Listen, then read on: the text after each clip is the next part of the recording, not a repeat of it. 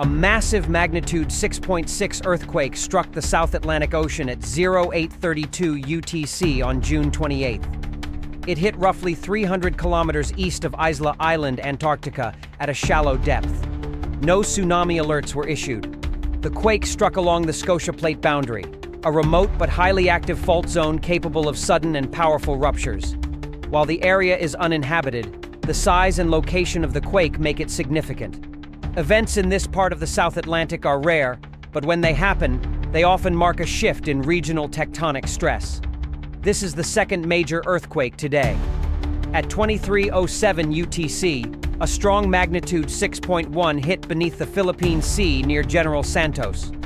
Two large earthquakes over magnitude 6 within 10 hours. One in the Western Pacific, the other near Antarctica. A sharp spike in global seismic activity within a single cycle. We're monitoring the situation closely and will post updates if anything else develops.